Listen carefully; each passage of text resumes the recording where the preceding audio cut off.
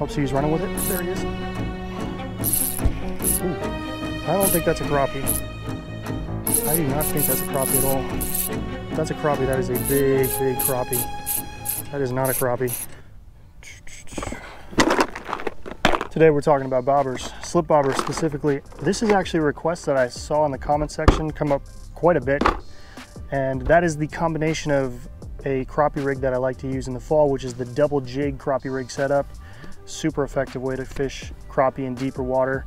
In the fall time, that's what these fish are doing. They're pushing out to those deeper edges of that hard to soft bottom transition on our natural lakes. Today I'm on a natural lake. On the river systems, they can get a little bit shallower, but tend to follow along with the same rules. If you can find that hard to soft bottom transition from sand, gravel, rock that transitions into mud, muck, or silt, you're gonna find crappie there in the fall. I'm actually set up on a pretty big mid-lake point that comes out, but it's in about 22, 23 feet of water, and it does taper off on the edges into that mud, muck, and silt. On top, it's like rock, and there are some brush piles on top. Looks like some crappie are holding the brush piles, but a lot of them are just kind of spread out chasing bait fish. The setup I wanted to combine, and that was requested in the comments section, was the slip bobber setup with the double jig rig. So we're gonna try it out. Not something I probably would typically use, but for those of us that absolutely love using a slip bobber and just watching that slip float go down, if you wanna try it out, I'm gonna tell you how to tie it on right now, and you can try it out, hopefully catch fish with it. Hopefully we catch fish with it today. When you're using a double jig setup, you're gonna probably have a heavier weights. I mean, even if you're using 16th ounce weights, now you got a full on 1/8 ounce. So you gotta select a bobber size that's gonna hold up both jigs. These guys right here, these pink jigs, these with a sickle hook. I actually ran out of 1/8 ounce ACC jigs, so I gotta get more. I either have hair jigs that I've tied up, or I got these smaller 32nd ounce. I don't even have 16th ounce hair jigs, so we're gonna use, I think I got these from Pico Lure, sent me these, just these sickle hook jigs, and these are 16th ounce. So we're gonna have an 1/8 ounce total weight. I think the 1 inch might hold up both of these jigs, just in case. And this is why I love RodnBobbs with the 3-in-1s. You noticed right here, I got the 2 notches. This notch down here, that's for a fixed bobber position. This top notch, it goes all the way up to the bottom of the stem here. That's for a slip bobber position, because when the spring closes, notice it doesn't close all the way, so your line can slide freely. So even if I pick the wrong bobber, I can quick switch up to correctly adjust for these weights. Somebody asked about, in the last bobber video, actually a number of videos ago now, the purpose for disconnecting the bobber. If you're using a live minnow setup, like an Aberdeen hook with a split shot, if you guess the weight wrong, it's easy to switch. And I think one of the points that I made was it's easy to just remove it if you wanted to cast. Typically, if you're removing it to want to cast, you're using a jig setup, maybe not a double jig setup, but a single jig, and you just got a jig in plastic. You just want to remove this and you want to go ahead and cast, maybe put a curly tail or some sort of plastic that is more of a casting approach, gives it a little bit more tail action versus something like this, which is, you know, it's a pretty good vertical jigging approach. Your creature baits, get that vertical jigging set up, or even, this is by far my favorite bait presentation this fall, is these bigger bodied minnows with a super sensitive tail. Typically I like vertical jigging these, or having these suspended underneath a bobber or something, rather than casting them. But if you get into here, something like this, something with a lot of tail action, this is a Pete Stackle Thor's hammer right here, a lot of tail action. These are something I would cast out. So that was kind of the main point of why it's really valuable to be able to disconnect the slip bobber. If you're using a jig in plastic and you want to cast out, that's valuable. If you're using a split shot and a minnow and with an Aberdeen hook, you know, maybe it's not that valuable, and you can run the line right through the middle of the grommet there. If you have never seen a slip bobber setup that I use, 8-foot ACC crappie stick is the rod of choice. These crappie sticks have the larger eyelets. I've had people comment about using the 6.5-foot rods for slip bobber fishing.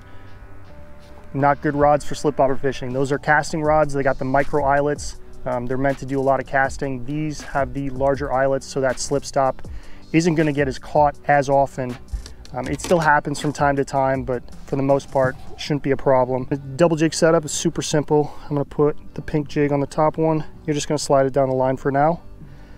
And then this jig on the bottom, and it's just 2 loop knots. That's all we're tying, 2 simple loop knots. You're gonna just fold the line over. You're gonna pinch the tag end and the main line with your left hand. Pinch it again with your right. Leave it dangle like that, and you're gonna flip it over the pinched line here 1 time. And you got a little bit of a loop from your right hand, index finger and thumb. You're gonna put that jig right through that loop.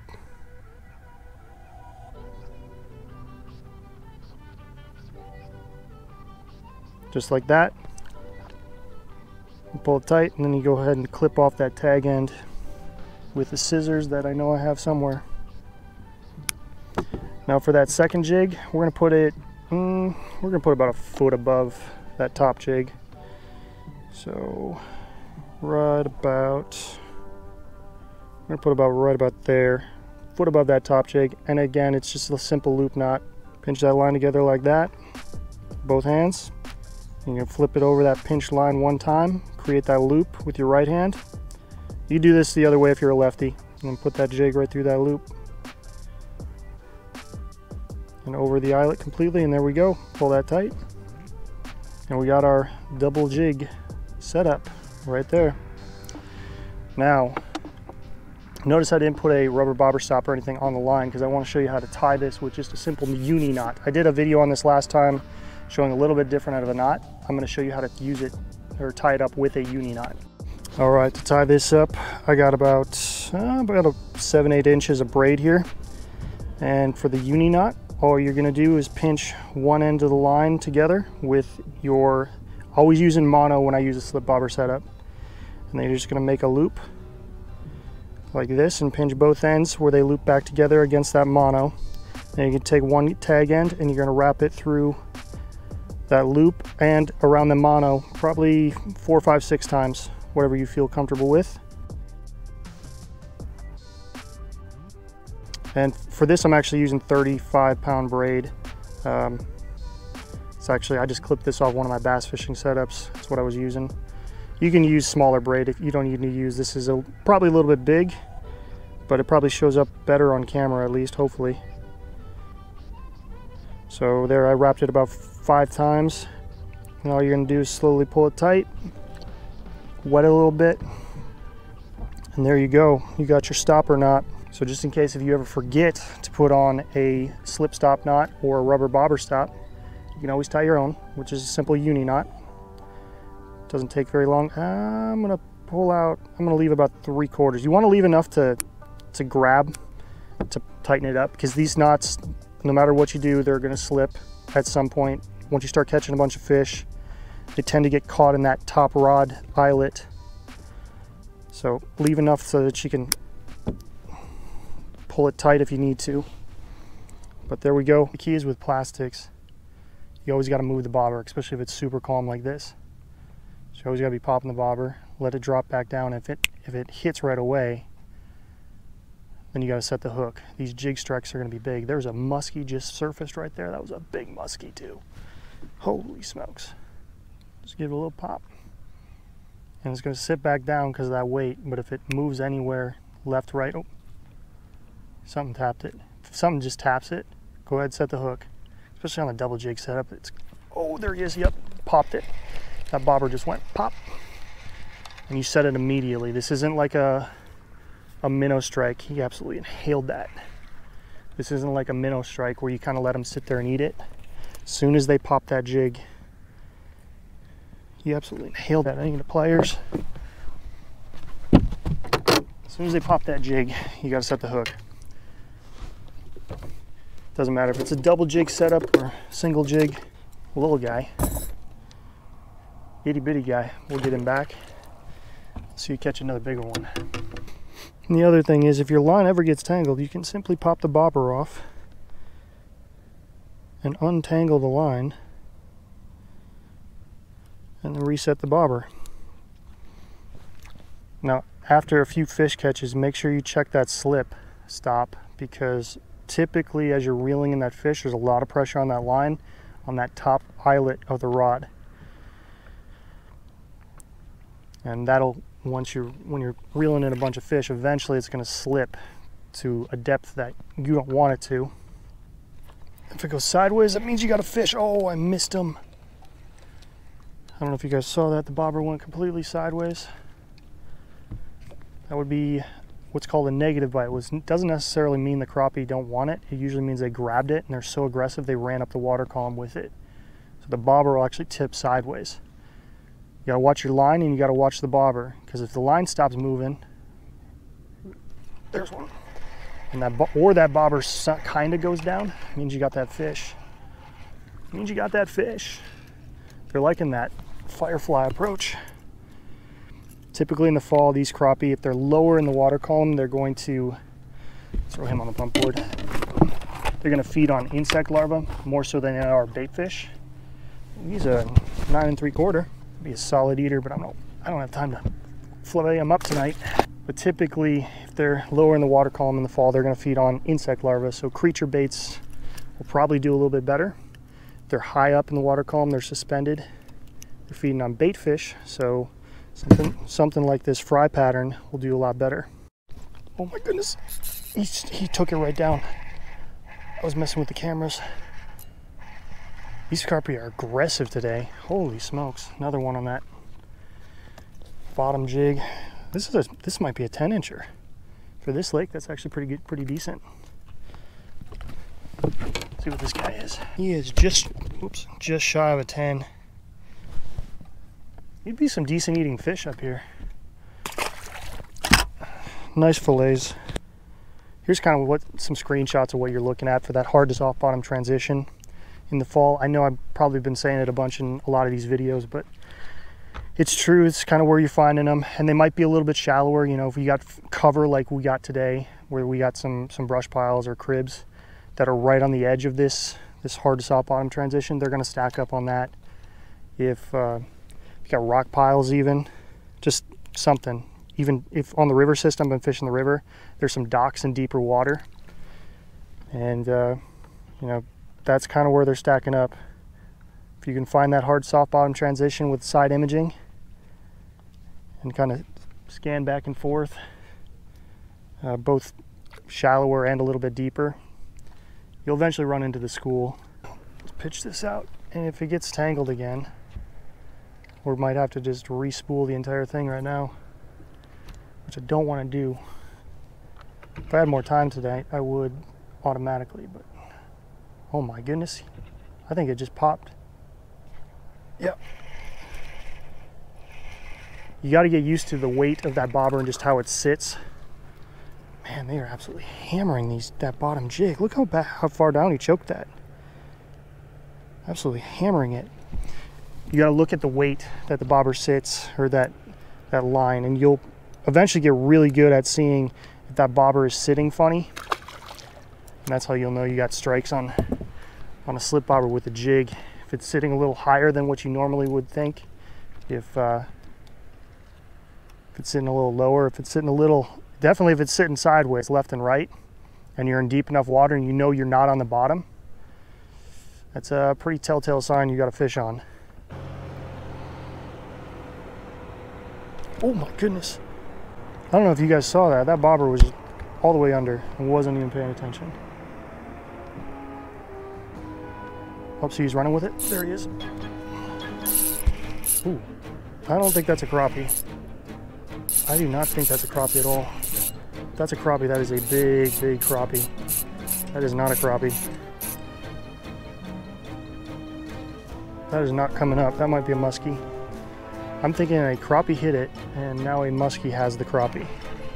That is what I'm thinking happened here. Yeah, I'm pretty sure a muskie hit this. It's either a big smallmouth, big walleye, which not really likely, or I got a muskie hooked on the crappie.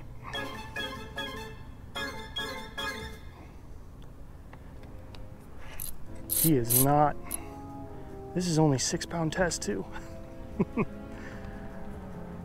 I mean, it's not really like a smallmouth. Smallmouth would be bam, bam, bam with the head shakes. This is almost like a big walleye, or we definitely got a muskie here. and the muskie is holding the crappie. Oh, we got an exciting little Wednesday night.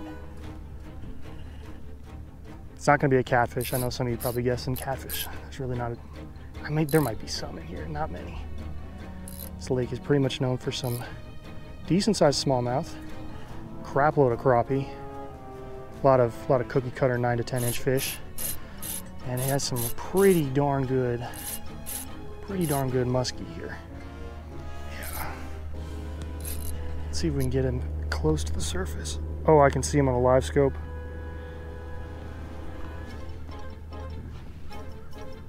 I can see him on the live scope. We got a muskie, I'm pretty sure. I don't know if I'm going to be able to land him before he breaks off. I think he's got our crappie in his mouth. Eventually he's going to, yeah. Yeah, he did. Look at that. Yep. That, ladies and gentlemen, is what it looks like when you have a muskie on the line and absolutely destroys your crappie. I don't know if I can, like, the meat's all, yeah, he absolutely hammered that crappie. Look at that. See the teeth marks on it? Whew. I mean, if I release this, he had that fully in his mouth. Look at the teeth marks all the way back. Like, this crappie is dead. I don't know what to do. I can't really, I mean, I suppose I could try to eat some of it. I don't know if it'd be legal to throw it back. I'm going to throw it in a live well for now, and hopefully it starts kicking. I doubt it. Look how just destroyed that is. For those of you kind of wondering how do I know how far I'm moving my slip up, eventually you get good enough to just know. I just pitched out roughly 20 feet of line, so I'm not going to move the slip all the way up to the rod tip, but eventually you'll get good enough at it. You'll just be able to guess within a few feet of how much line you got out. Well, I hope I'm kind of explaining things for some of you that had questions of how you would tie this setup on. Again, this is not going to be a staple that I would use in the fall, but if you really loved watching a slip float go down and you want to fish some deeper water, this could definitely be a tactic you can use. It seems like there's a few fish right on the left side of that buoy. I'm just going to catch one more here, and I might go pitch for some walleye. Oh, here we go. Oh, dang. Wait for the jigs to drop. See the jigs dropped? And that bobber popped. Oh no, he came off. He came off. Oh, there's a muskie right below the boat right here. You can see him swimming. That might be why the crappie aren't coming up. That's a good muskie too. You can see him right below the boat there. That's a big muskie. That's bigger than 40, I think. And it's definitely why those crappie are not coming up. Hopefully we can get a good view of this bobber as it goes. Doop. All right, there it hit the stop, and then just popped straight down. Instant. Man, crappie are jumping. They're so aggressive, they're jumping out of the water. That is gonna wrap it up for me today, folks. Hope you enjoyed the slip bobber double jig setup technique. If you got any comments or questions, post them in the comment section. I always love hearing from you. New video ideas, maybe sonar, side imaging, down imaging, 2D, questions you got about that, or new setups. Everything will be linked in the video description. Be sure to check out the promo codes too. We'll see ya.